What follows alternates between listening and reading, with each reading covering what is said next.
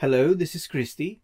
I have received a question from one of my viewers about how to create a pattern in Xara Designer Pro. I assume it's a repeating pattern that you can use to fill an object with it and make it, repeat and kind of fill the whole object. So it's really not very difficult to do this in Xara, and I'm going to demonstrate using a very simple pattern. So let's say that you want to fill an object, maybe a rectangle, with a repeating pattern. We're going to make this object gray at the moment and set it aside. Let's make it smaller. So I'm going to create a simple pattern with which I'm going to give you an example of how to do this, and then you'll figure out it's very easy and you're going to do it by yourself. But here it is. Let's create a simple checkered pattern. So I'm going to take another rectangle here, hold down the control key to make it a perfect rectangle, and I'm going to make this black. Then Control Alt D, I'm going to duplicate it and put it in the corner. So the idea is you need to think about your pattern as a repeating pattern. So usually they design these things that need to repeat in a seamless way in a square, and then they just repeat it, and it appears multiple times and you don't know exactly where it starts and where it ends. So this is my example pattern here, and therefore my pattern with two squares actually, if you think about it, you need to make another square. Let's make it purple for the moment, and put everything inside of this third square. So yeah, light blue, whatever. It doesn't matter, but you see it's a square and it will repeat. So now the very simple and important step, I'm making the square white because I don't want it to be seen. So we have the two the two black ones. Select everything, and in Xara you can use a bitmap to fill an object, but this one is not a bitmap, it's a vector object. So I need to convert it to a bitmap in order to be able to fill other objects with it using the fill tool. So what I'm doing here, I'm right clicking on my object, I'm selecting the whole thing, not just the not just the top or bottom, just select the whole thing, and right click and select create bitmap copy. There is a dialog here that opens up, and it's asking you what type of bitmap do you want it to be. PNG. Because it's PNG, you can have alpha, which is a transparency. If you need to make this bitmap have transparency in it so that you can see other objects through it, or you can just leave it, since I've done it white in the background, there's white here because I put the third square in there. There is nothing to be made transparent anyway. So this is just for examples. And you see one other thing here. The size is 173 by 173 pixels. So that's pretty small.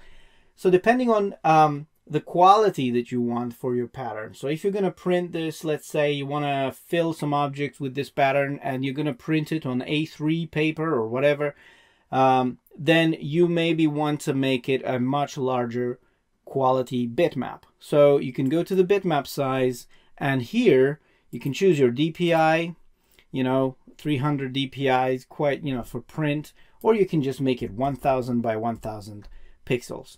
We will leave it at 1000 now just for example purposes, but if you think your quality is going to be too low, obviously you can make it larger. And then we create. So what happened here, Xara created a bitmap and placed it in my document with this dimension that I said. My vector object is still here, so it's not, it hasn't been converted to a bitmap. I still have it, look. And now I want to use this bitmap to fill my object, which is the main reason why I started this whole thing anyway.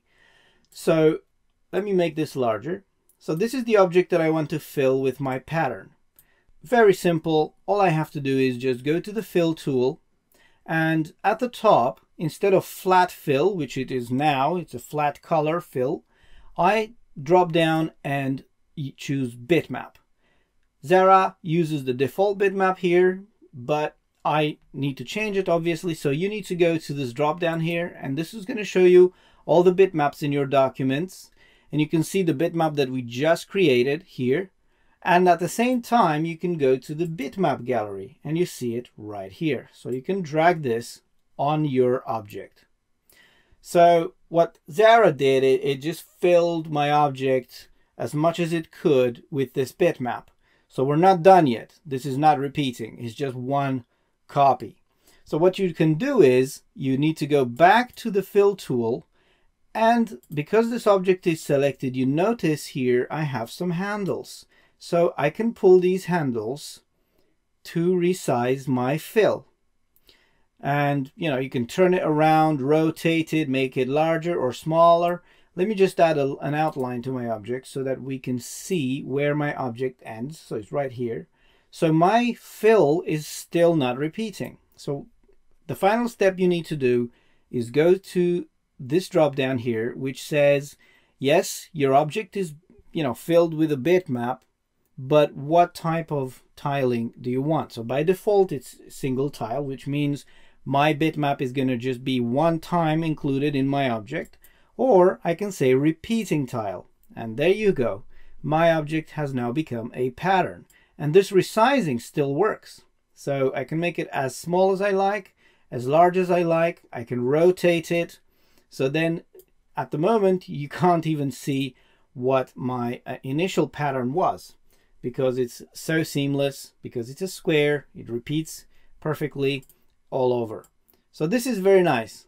This is all it takes. You basically need to create a bitmap from the object you want to make a pattern, and you just use it as a fill.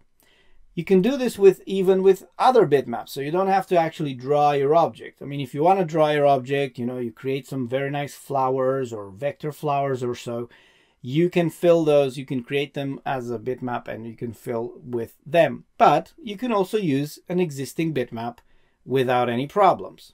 So I'm going to make a new document here and I'm going to import a picture and we will use that one as a pattern fill. So I imported this picture I found on Unsplash. It's a flower and I can use this as it is, as a repeating pattern, but I actually just want to isolate this beautiful flower from this picture and use this as a fill. So, sidestep from this tutorial, I'm actually going to spend a bit of time just cutting this flower out and isolating it from its background.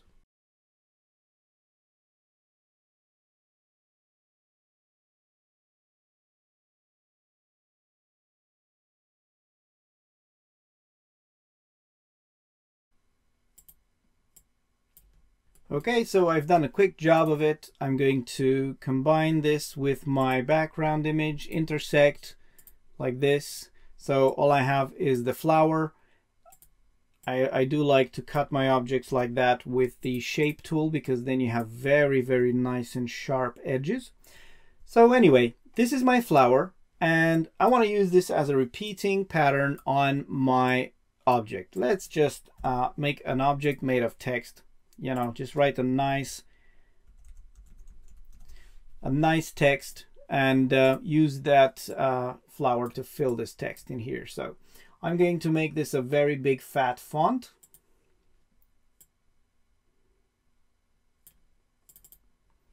Like so. So we can see our fill pattern. And this is my bitmap here. I'm going to just scale it a bit, maybe not. I don't know, doesn't matter. So this is my flower, right click on it, just as I said before, create bitmap copy. Again, it's asking me what size do I want it to be. Notice that because my object has no background now, it is PNG and it has true color plus alpha, which means the outside of my flower is actually going to be transparent. So if I choose 1000 pixels here, you notice it's not necessarily square. Again, that's not a problem. Even if it's not a square, it's still going to work. It's still going to repeat. And you're just going to have a bit of a asymmetry there, I guess. So create the bitmap. There it is, my bitmap. It's indistinguishable from the background.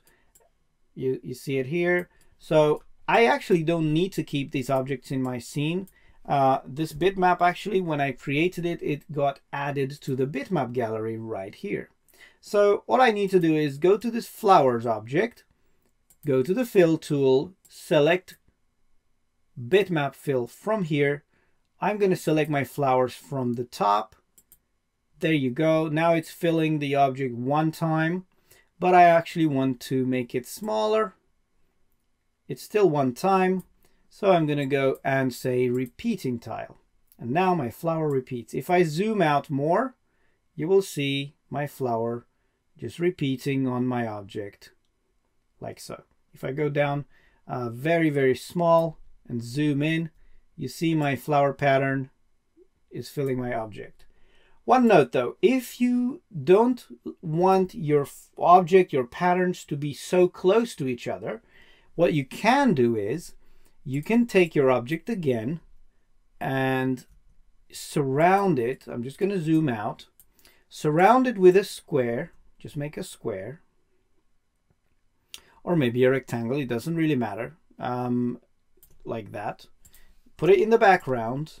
And also leave it selected. Center your object on it. So you see I've added some margins to it. So this is kind of the space that's going to be around my image.